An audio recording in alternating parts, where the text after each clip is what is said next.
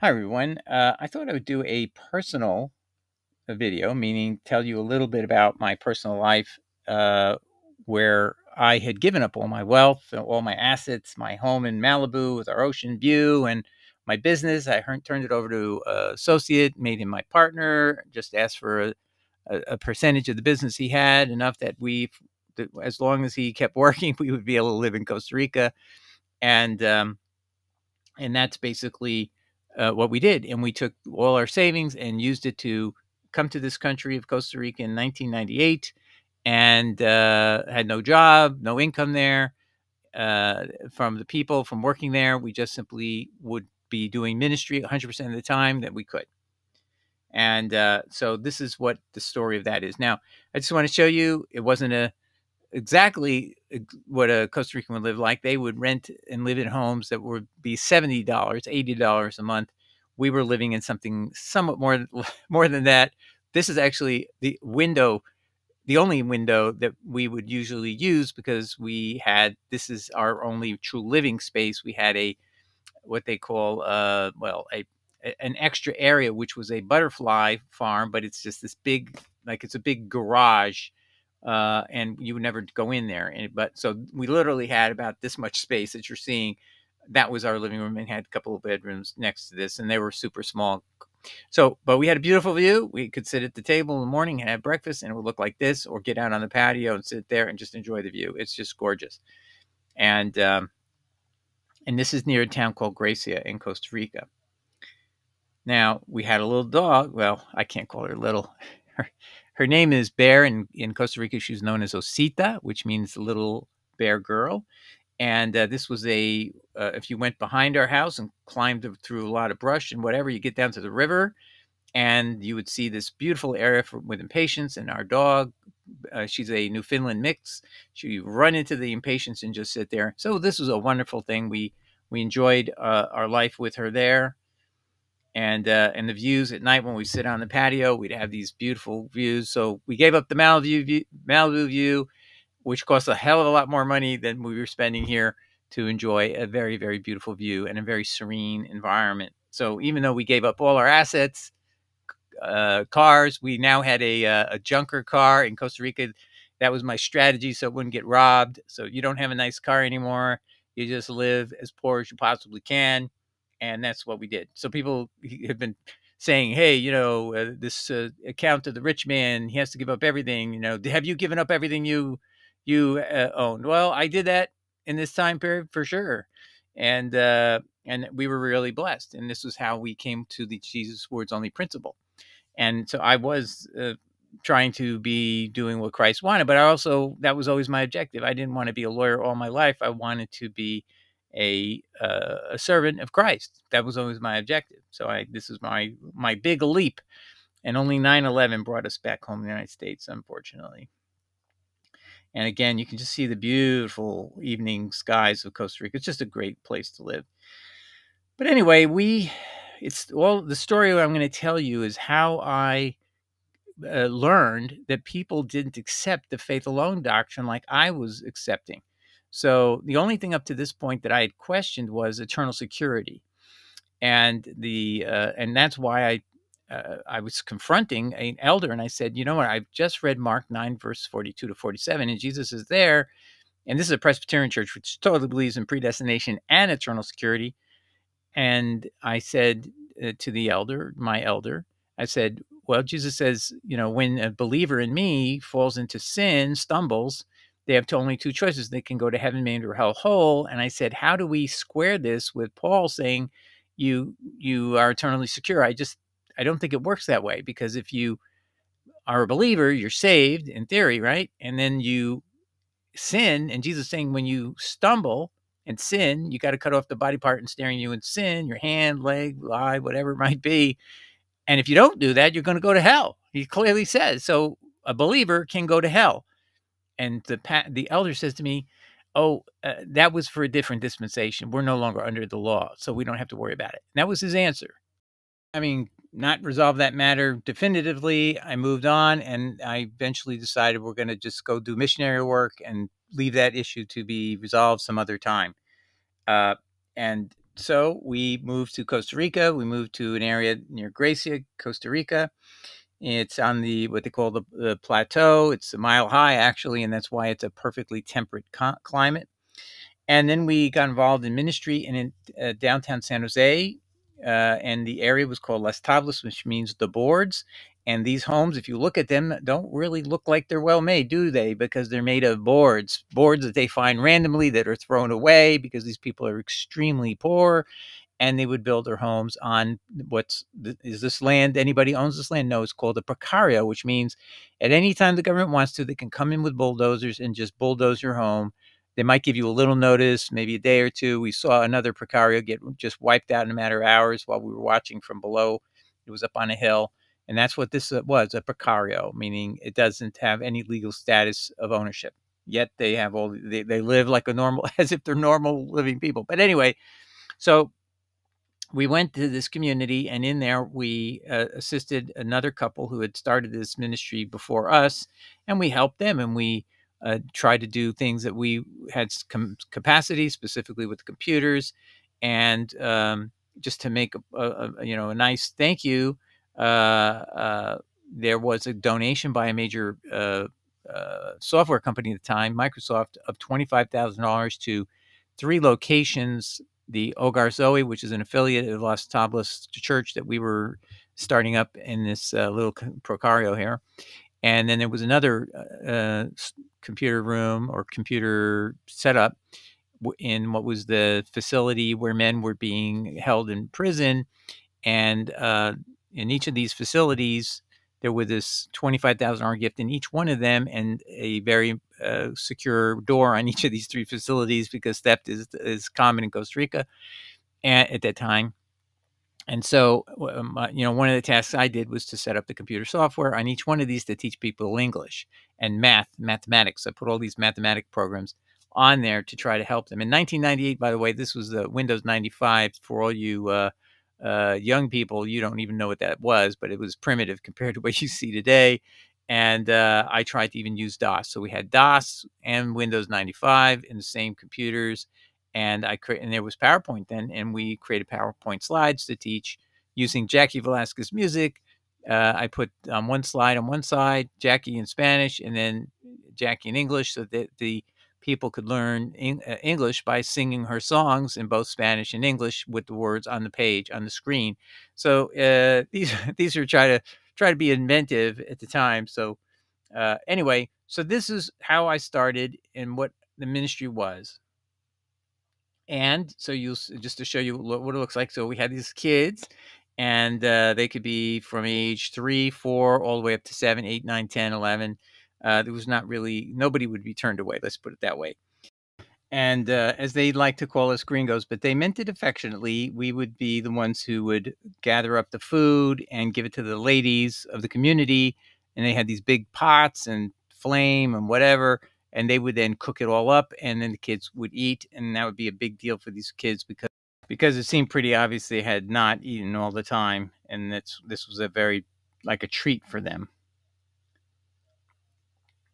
And also, you see, we always had a Bible verse. I mean, it was just things that we would help memorize. And we had little sabanas. We teach them verses by having a missing word. And so they'd have to tell us what the missing word. So you write all the verses out, but you leave out a word here and there. And that would help them memorize the verse.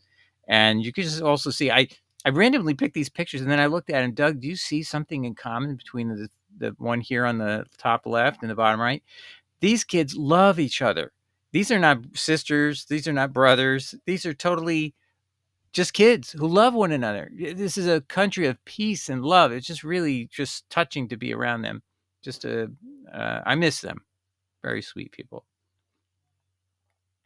Here's Wilson, one of my favorites, and he's coming in the door. And I left this photo in because I wanted you to see something. You see, there's this, it falls off a cliff almost here. Well, there's a river there.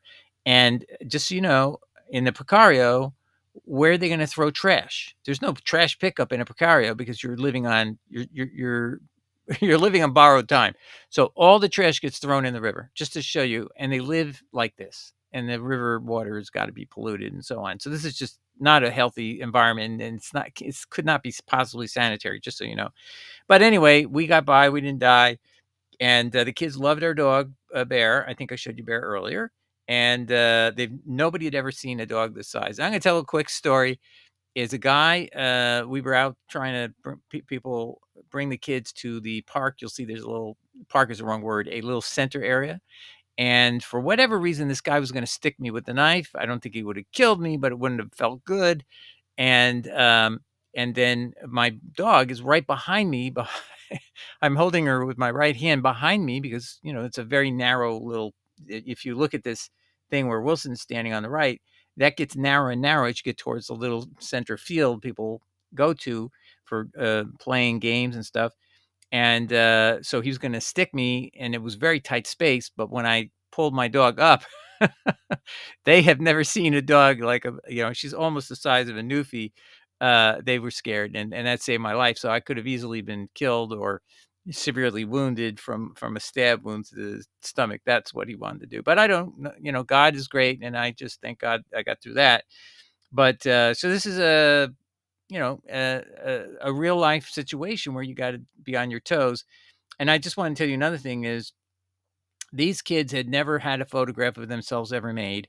So I was trying to keep track of their names and who they were for the group, all the people who were ministering, because we had another couple of myself were the center for, but then there were other people who liked to fellowship we were attending a church all together in San Jose. There was an English speaking church, and this is our activity. This was actually Shabbat or Sabbath, but we didn't know it was Sabbath those days. We just thought it was Saturday. and and so we would try to give them a gift that they would remember from even the work I'm trying to do is keeping track of their names and having photos of them for that purpose. So I would take pictures I'd have to pretty much take picture of everybody each week.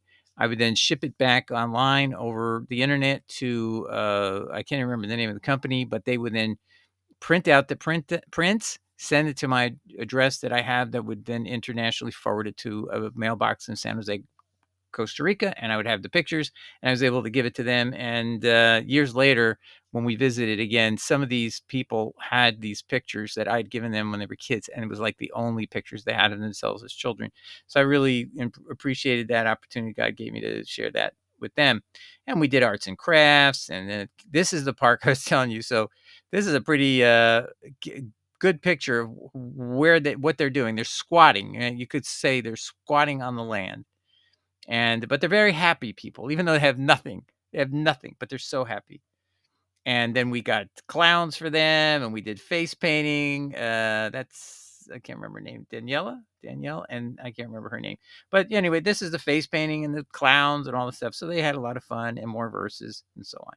And this is what I did. I kept track of all their names, and there's like a lot more panels than this. There's I think it was over 250 kids. And we kept track of their spiritual path and where they were, and those who asked to take Christ into their heart, and all these different things. And that was, but I always thought that if you could know the kids' names, you see here, every kid has a name. I would go around and make sure I had every kid's name. And when you recognize a child by their name, they feel really loved.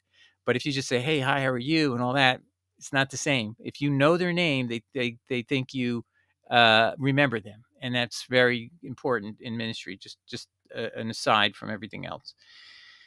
And then this is getting close to what I want to tell you. The story is now I blanked out this gentleman's name. His name is Chris, but I'm not going to tell you his last name. He's an American, and he's a great guy. He was so important in getting those 3 computer centers done. That's totally his work. And this was Ogar Zoe, and it was another type of situation where they had this was more affluent. These people weren't on a precario, but they were not rich or anything. And this is where I understood now that we were working as a satellite ministry of what Chris was creating within an Assembly of God church. But in Costa Rica, it was called, I think it was called Asamblea del Dios, if I recollect. So, and due to Chris's great work, it also was involved in this ministry of Rehabilitación Zoe. So this is a a ministry that also was helping men who were caught on drugs to be redirected out of the prison system and to go into what Chris had created, which is this program of guys who would be cured of their drugs by being forced to stop drugs suddenly and go out and collect coffee beans and on farms that were run by a company that was dedicated to actually helping the poor that Chris ran. And so that was a really great thing to know him, a great person, in my opinion. That's all. That's my opinion.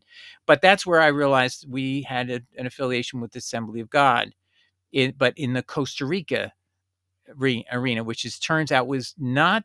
It's affiliated with the United States, but is independently operating and has it's different beliefs. It turned out to be, and that's where I'm leading up to now. Okay. Now, with that background, I'm going to tell you how the experience in Costa Rica had one particular event that is sticks in my brain as what led me to question Paul later in 2002 when I get home and I'm starting to write on eternal security. This is what happened. So, the Assembly of God Church, this one here that Chris is affiliated with, it invites a full-time pastor to move from the United States who's bilingual, but he's a primarily English speaker with his wife and his several children, and come to Costa Rica and be a pastor.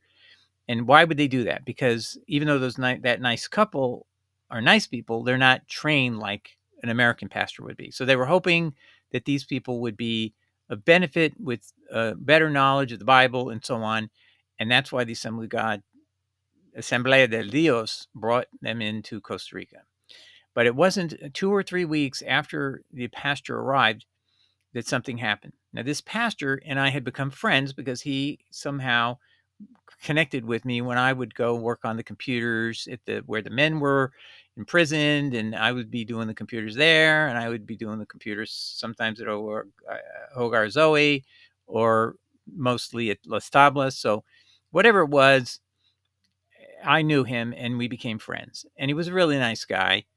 And he tells me one day, he says, Doug, I'd like to go to lunch with you in Escazú. So he's going to take me to lunch. So, okay. So I'll drive in to do that trip with him and have this lunch with him. And I'll never forget it. We're sitting there and we're talking about a lot of different things. He says, Doug, I got to tell you something that's kind of embarrassing to me. And I go, what's that? And he says, well, I got hired by this church to come here. I moved the family. We're all here. And they decided I have to go back home. And I said, what happened? He said, well, I was teaching a doctrine that you and I accept as fact, right? You know, faith alone. And well, they apparently don't believe in that. And they told me, you know, because we don't accept that doctrine, you have to go home. I'm like, what?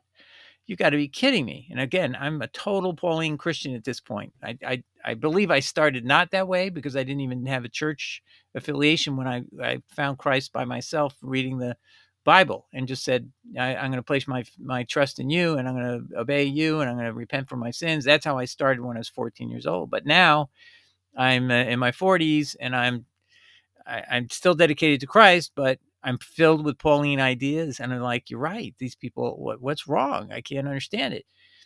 And so, you know, I commiserated with him and I felt bad for him, but he basically did have to go and he had to leave. And, you know, all that expense and money and time and effort and embarrassment to have to go back and over a doctrine that the main church Assembly of God, he assumed, you know, the affiliates would all have the same view on the core doctrine of the church as we know it at that time, and still probably in most of 99% of Christianity as of today.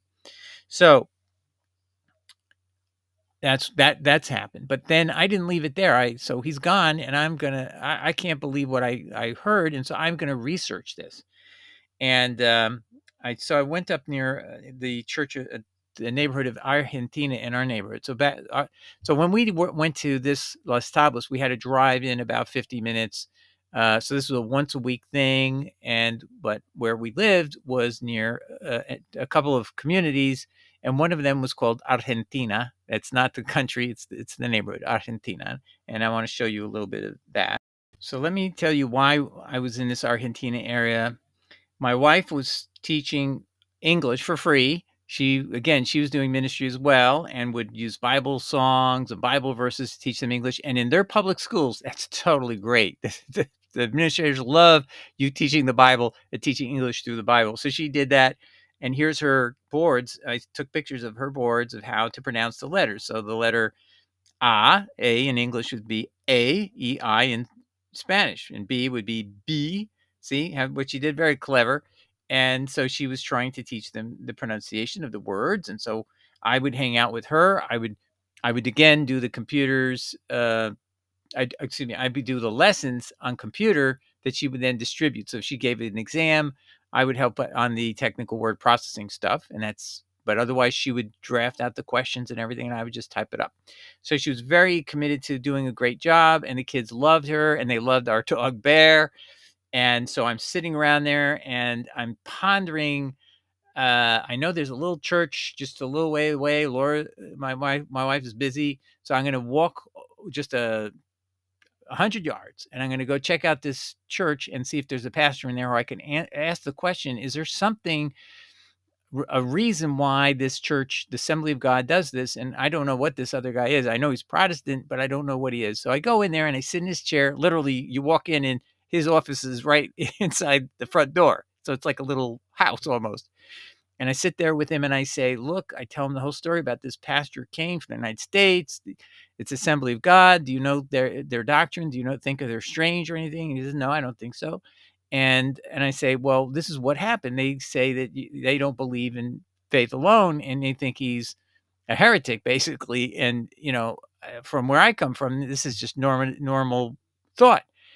And then he says to me, do you believe in Santiago? Do I believe in Santiago? Well, I know what that means, James. And so we don't realize this, but James is not correctly translated in the English Bible as James. His name is actually Jacob, but for whatever reason, it's Saint Iago.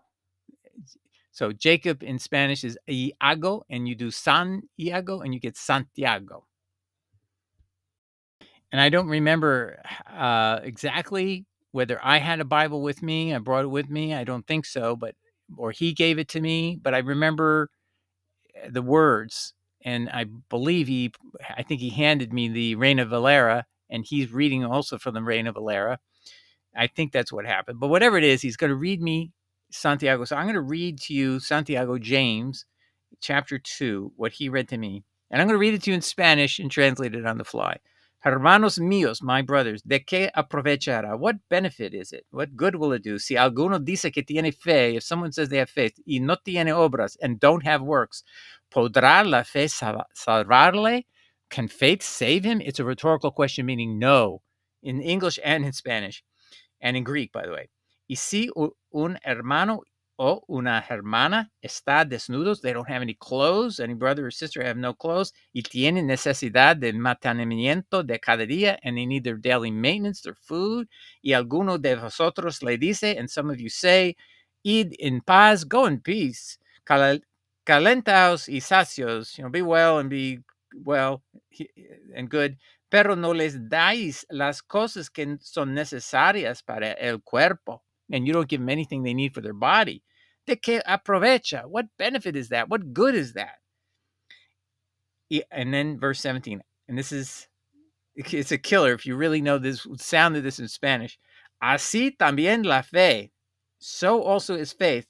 Si no tiene obras, es muerta en sí. It's dead in itself. It has no life. It cannot do you. It has no property of being alive. You're dead. You're not going to heaven. If it's faith that has no tiene obras, es muerta en sí. And but I knew in my heart that we are told this is James is not Jesus, and so we don't have to listen to him. And Jesus is talking to Paul, so that's it. So we don't have to listen to this, and that's how I processed it at the time. But it raised the question in my mind: how could this be in the Bible, and Paul be in the Bible at the same time? So I had to determine what the answer to that was. And so, and I've shown this to you before, I started with an idea of could it be when you read the Reina Valera, you get a different impression about salvation? It's not faith alone, it's something more. So I took a look at the Reina Valera from 1605 and 1909 and compared it to the King James and NIV. I've shown you this video, this topic in a video entitled "The Superiority of Reina Valera over the King James and NIV." And what I did is I went through and I did translations of these passages, and I just tried to look at them. I studied Greek, classical Greek in high school, and Latin, and I received a certificate of excellence in classical languages. And so I have some ability to do this. But you can just see it if you even know, but you have to know Spanish also to figure this one out. So if you look at the RVA and the Reina Valera and the NIV, you'll see there's something different even in Ephesians 2, 8, and 9. So there it says, it uses the present tense like in Greek. So you are saved. And in the Greek of 2, 8, and 9, the Greek says you are being saved by grace by using the present indicative tense. So that's similar, but the NIV incorrectly translates this with the past tense, you have been saved by grace. Do you see the manipulation? Why would it say you've been saved, putting it in the past tense as if it's like you can't undo that. You'll always be saved. And that's what, if you read Paul elsewhere, you'll see that. So again, Reina Valera has it right. It should be in present tense, as what the Greek was, but the NIV uses a past tense. See, little things like that. John 3:16. In the Greek, it's may not perish by using it uses the present subjunctive tense. And the KJV does this accurately, but the NIV adds a certitude by using future tense of shall not perish. And it's not it. It's a subjunctive tense. And but the RVA has it right. It uses a present subjunctive for perish. It's correctly translated there. No se pierda. And so on and so forth. So I just went through the whole thing, and we've done a whole video on this comparison. And the KJV is inferior to the RVA, and so is the NIV. So the Reina Valera is a superior text over any other Bible that I could figure out. And I tested on 9 things, but whenever I can, I just compare it anyway, periodically. And it just always comes out that for some reason, the Reina Valera, which was done at Geneva, so the Spanish guy is being supported by the same people who are making the Geneva Bible, study Bible, which are the Calvinists. For whatever reason, he is independently minded and he is able to do a better translation. Well, probably because in Spanish, the tenses in Greek all have a corresponding structure that matches Spanish. You know, you can have a subjunctive and so on. It's easily identified. But in English, it's all different kind of constructions end up being subjunctive, but they're not. They don't have the same certitude or familiar structure that Greek and Spanish have. They have this connection that it's mysterious maybe to explain what I'm saying, but it's not like English subjunctive, which comes from a Germanic type structure, and it's not the same quality of certitude when you write these things. They can be ambiguous. And so even the English present tense can have a sense of past and present and future just in the present tense all by itself. So it just depends how you used it. So anyway, that's what I did. And I went through, let me just show you another example. 1 John 3:5, KJV and NIV and RVA, there's an erroneous addition to the 1 John 3:5. It doesn't say, you know that he was manifested to take away our sins. It doesn't say that. It takes away sins. So this idea of limited atonement is Jesus only died for our sins, and that was a Calvinist doctrine. So why is KJV and NIV adding our? But see, even the RVA has it. So see, the guy Reina Valera is being paid by the Geneva Church, so he himself goes into this, but it's not there. And what's interesting is even the Latin Vulgate doesn't have it. See, if you go back, you see ut peccata toleret, take away sin, does not have the word "are" there. And then Vincent, in his volume 3 of his word studies, points out that there is no Greek text that has the word "are." It simply is sin. So you can see here there is one example where the Reina Valera corrupted itself to suit its master, which is the people who are paying his bills, the people at Geneva, the Protestant Calvinists, who believe that Jesus, his atonement is limited only to those people he had already predetermined to be saved, and you cannot have all the sin of the world paid by Jesus. See how they've done it? They redefined it. It has to be our. So this is something that's a corruption. for doctrinal reasons. It's theological translating, as I've said. Okay, so now you know how I came into this issue. I would say if it wasn't for this church, this Assembly of God church, telling somebody a very tough lesson is we are so committed to teaching the doctrines of Jesus that we are going to go with his brother James, chapter 2, which, by the way, is actually paraphrasing the parable of the sheep and the goats about feeding and clothing the fellow brothers and sisters. And if you don't do that, Jesus says you're going to be thrown into the same place where the devil and his angels go. So he was right, by the way, that pastor. That church that discharged the pastor. So that was a real wake up call and made me start down the path of studying the Reina Valera carefully and examining it against the NIV and the KJV to see if there's a theological bias for some reason. And I started seeing the pattern was Reina Valera was correct when the NIV and the KJV were both wrong, or at least one of the two was wrong. And so there is some sort of agenda going on. And then when you realize there's a filter or a narrative going on when you're reading the scripture, you'd have to be much more cautious about what you believe. And therefore, you really have to dig in deep and try to figure this out. So, but this was the key. And I just want to say, if this church in Costa Rica had not been brave enough to send a guy packing because he taught faith alone, I wouldn't be here today, because I would never have thought this question was a serious one that had to be resolved. I thought it was just solved irreversibly. There was no way anybody would think anything different than what we learn in America. And but in Costa Rica, the native Costa Ricans have revered and the scripture of James, and they did not treat it as a epistle of straw as Luther had taught. All right, I hope that helps you in your path, that you might take a second look at Santiago, the book of James. Ciao. Bye. Hello.